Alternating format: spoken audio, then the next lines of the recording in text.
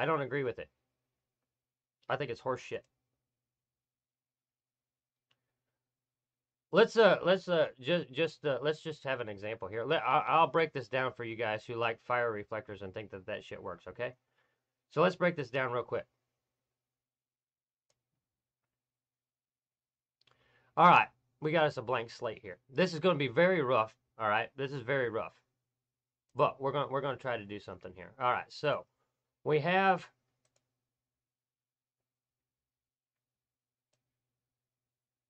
our fire pit right here, okay? We're going to draw a little fire pit here on the Huntsman Alpha, or on the Huntsman stream. So bear with me here, guys. Just bear with me.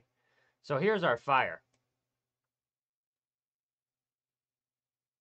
Oh, Huntsman is a motherfucking artist tonight. Watch it, Joey. Watch it. Huntsman doing artwork on a live stream. Here's our fire. All right? We got our fire. Over here is our shelter. Everybody with me so far? This is the shelter. This is the fire.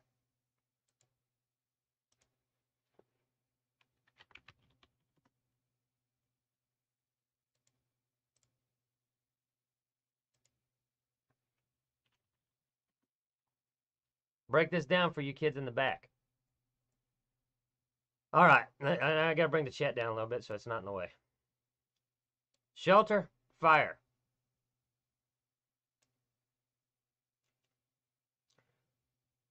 Next up, our fire reflector, which is what they normally build back here. Bear with me, guys. Bear with me.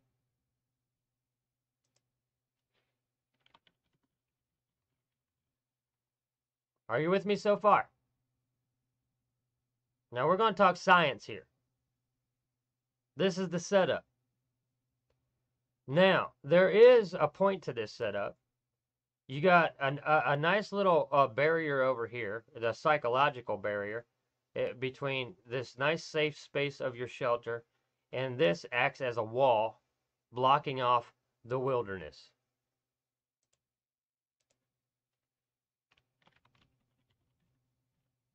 All right? Now, here's the thinking. Here's what they think happens. We're going to do this in orange, okay? Here's what they think happens. They believe that heat from the fire will go over here to the wall and bounce back. Oh, we got to go the other way. We got to turn that around. Sorry about that. Bounce back to their shelter. This is the thinking, right? Is everybody with me? This is how a fire reflector is supposed to work. Yes?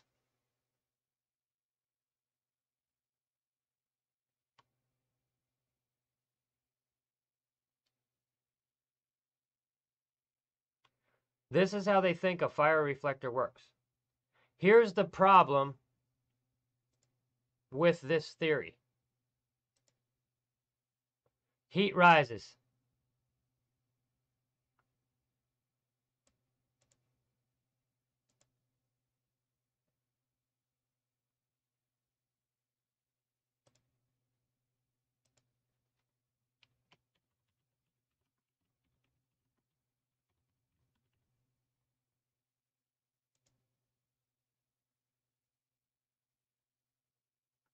Which completely makes this dynamic right here, because heat rises, it completely makes the dynamic, the thermal dynamic of this right here, irrelevant. This no longer applies.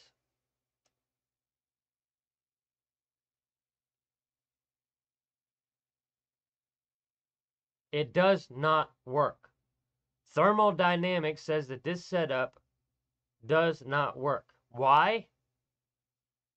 Because you honestly believe that the radiant heat is going to come over here, most of which gets absorbed by the wood, and still have enough energy to come back and break through this primary heat column without going straight up. It's never making it back over here. It's never making it back over there. It's never getting past the fire. The only space that you're heating up with a fire reflector is the space between the fire reflector itself and the primary heat column. You're only heating this area, not this area. You dumb shits.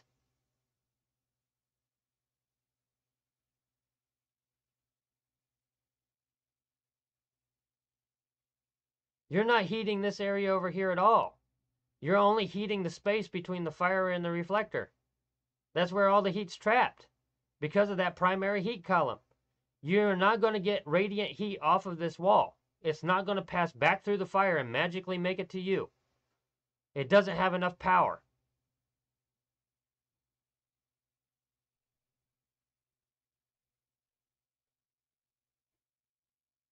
It's pointless. It's a waste of time and resources. The only thing that this gives you is a psychological advantage. You think it's warmer. Therefore it is. Class dismissed.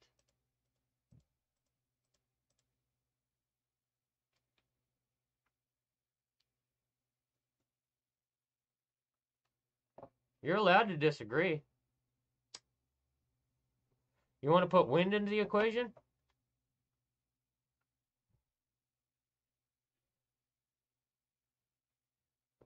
Let's put wind into the equation. Which way is the wind blowing? This way?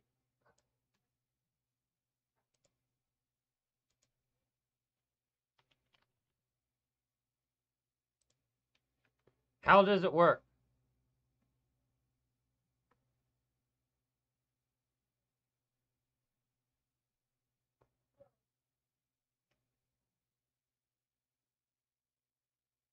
How does wind make the fire reflector work?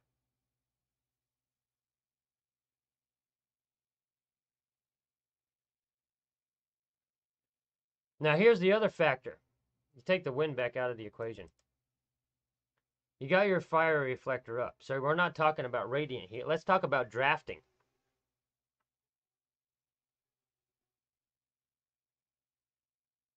You put a reflector up to block the wind. Let's put the wind back here. We're going to block the wind so it doesn't hit the fire, right? So you put this reflector up, guess what happens? Air cannot flow into the fire from this direction anymore. So, air is going to start flowing into that fire from every other fucking direction. Wrong one, Steve. You're bringing all this cold air down into this point, all over here, because you created a vacuum that needs to be filled.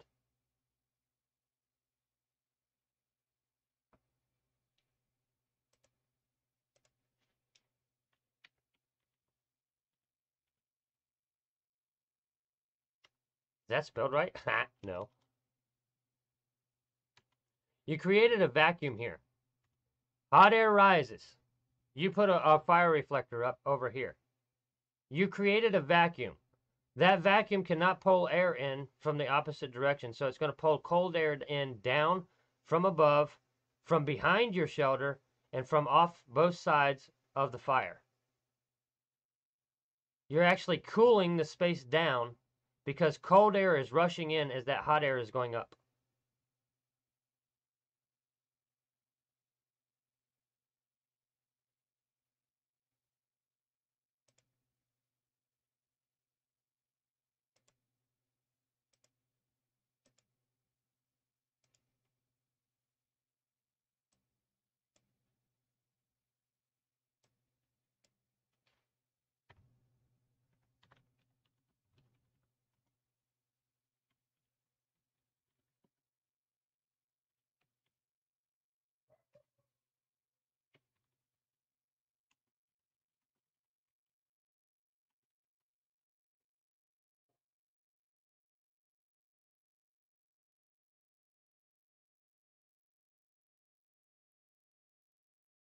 Are we making sense?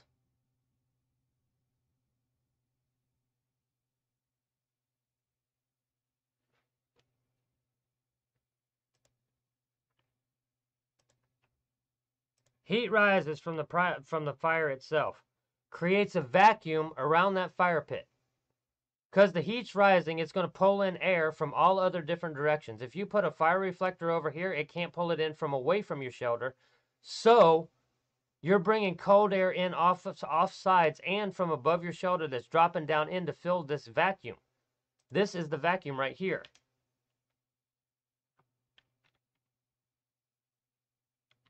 Oops.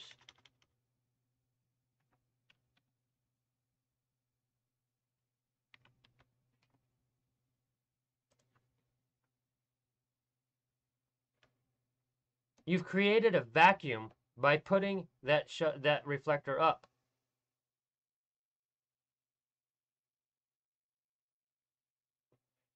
So your fire is going to suck air from both sides and from behind your shelter. Because there's a vacuum over here, you're going to be drawing more air in through the back side of your shelter, trying to fill in all of this space. Does it make sense now?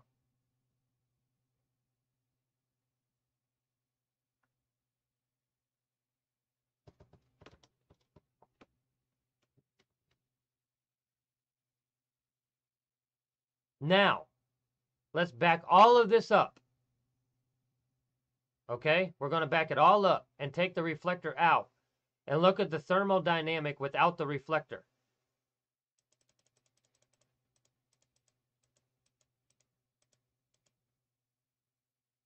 So here's our setup without a reflector. Same principle applies. Heat rises. Here's your primary heat column. Let's make that red.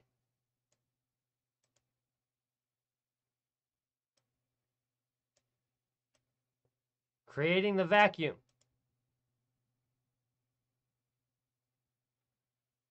Now, where is the source of fresh air to fill in that vacuum now? It's going to follow the path of least resistance. Your shelter is the fire reflector. Without a barrier over here, cold air is going to come in to fill. Get the right one, Steve, you dumb shit. Cold air is going to come in to fill the vacuum caused by the fire.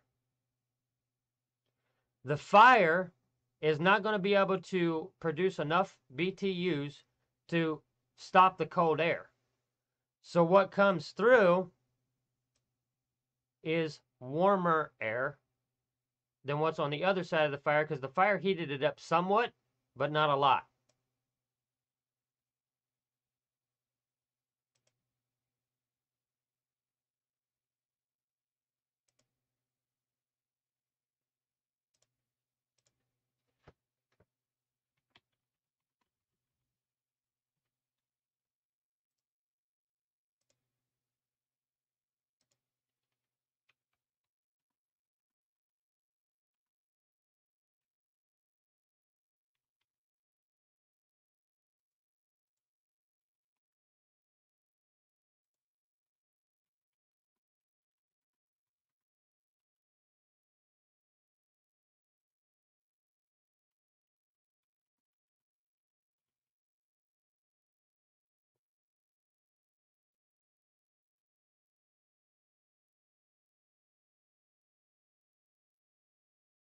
Class dismissed.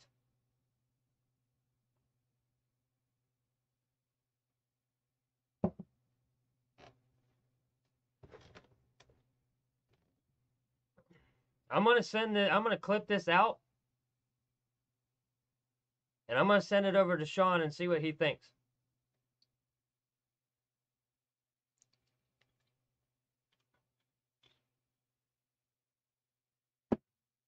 Any thoughts? Reflector or no reflector?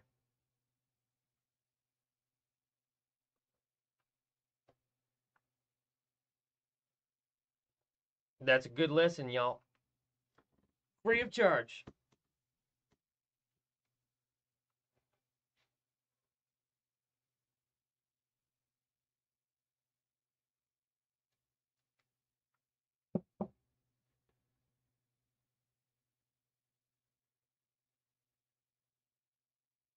Wasted energy and resources, exactly.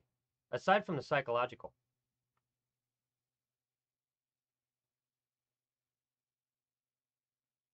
The back wall of the shelter is the reflector.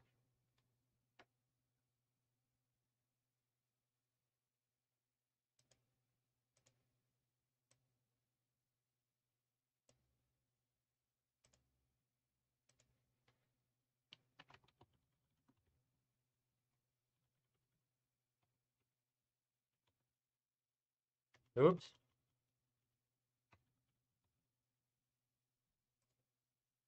Why?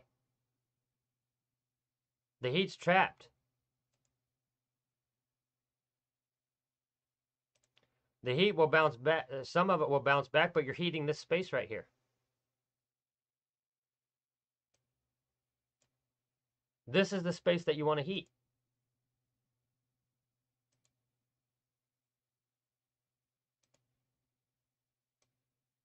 This is the space you want to heat. You don't want to be fucking around over here.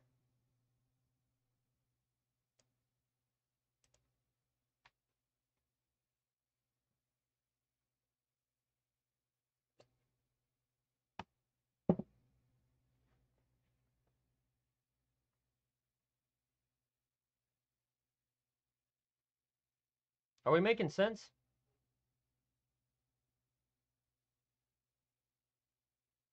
If you have a back wall to your shelter, whether it's a lean-to or anything else, the shelter is the reflector. If you put anything on the other side of the fire, it does absolutely fucking nothing.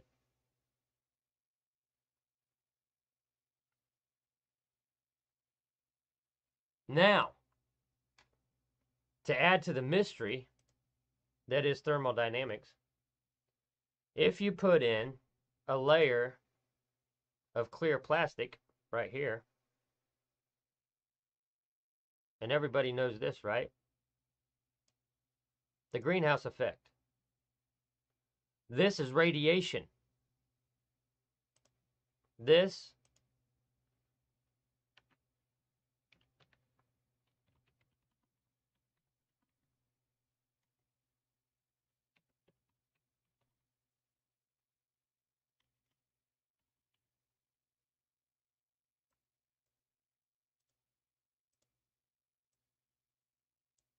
Jesus Christ, Steve, just stop.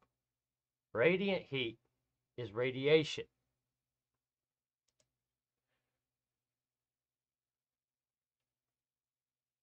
No. Mylar blankets are shit. Well, I'll get to that in a minute, Frontier. Let me finish this first. Okay, radiant heat is radiation. If you put the plastic in here, the clear plastic, it has to be clear.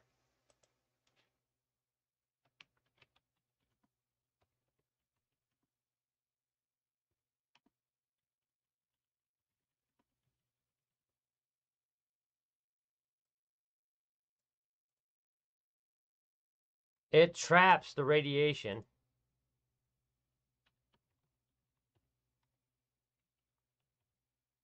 inside the build. That's how your super shelter works. You're filling your shelter with radiation, which is what makes you warm.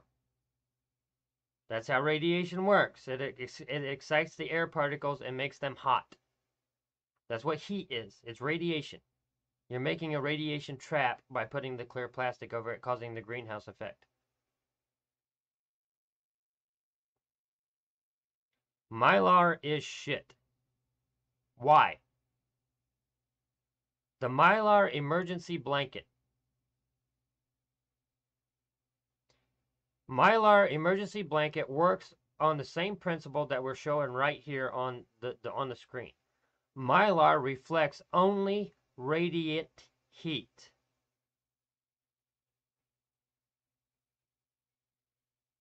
Mylar reflects only radiant body heat, radiation coming off of your body. Your body does not produce enough radiation to warm you up inside of a Mylar blanket. The entire business of Mylar blankets is bullshit.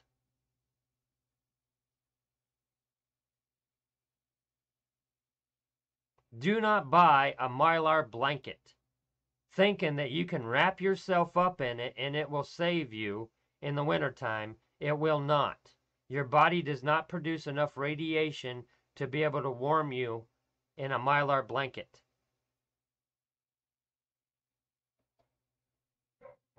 The only use for a Mylar blanket is back here.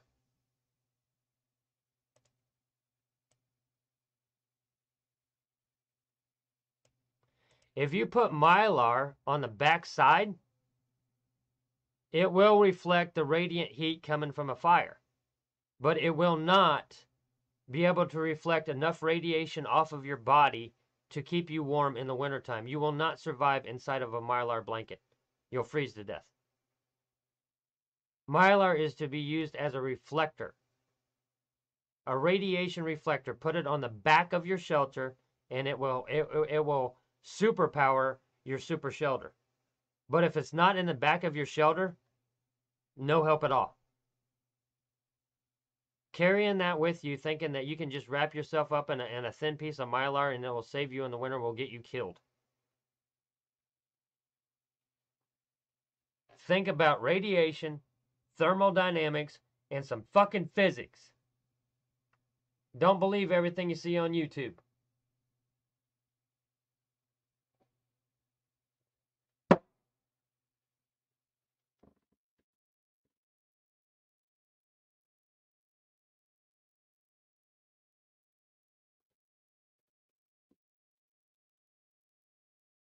Oh, but that's what they market it as, Frontier. That's the problem, is the market. The market will always have some city slicker little prick wrapped up in a Mylar blanket on the packaging.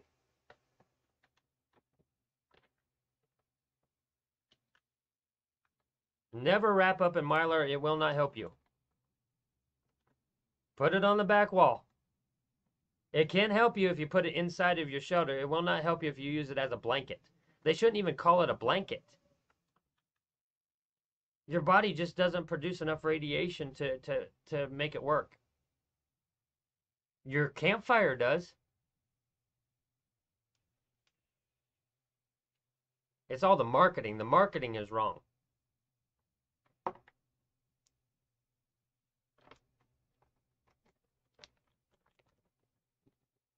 He might not be behind. We could put up we could put our fire reflector back up so we don't have to worry about the boogeyman.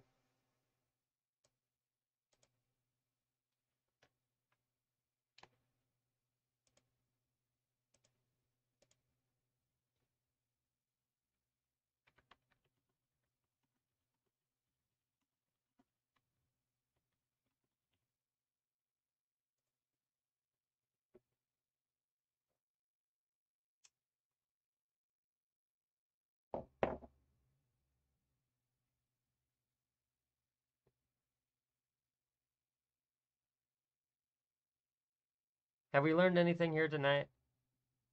This is why I don't put up fire reflectors. I am the boogeyman.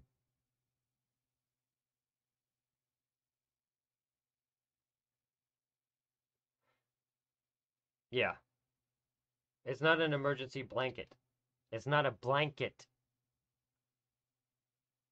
It's a reflector, but it's not a blanket.